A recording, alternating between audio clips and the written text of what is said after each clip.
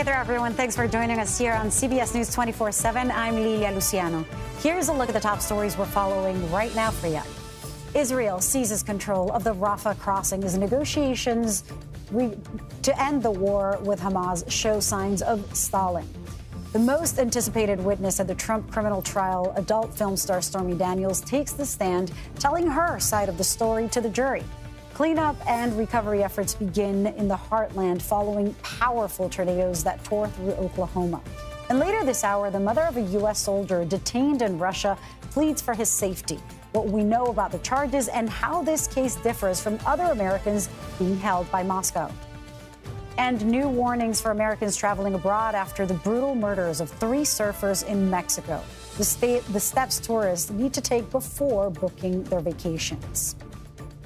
Stormy Daniels, as we mentioned, has taken the stand in Donald Trump's criminal trial out of New York City.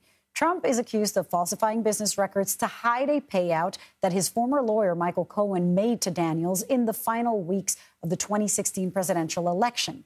Cohen paid Daniels $130,000 to keep quiet about an alleged sexual encounter she had with Trump, an incident which Trump denies.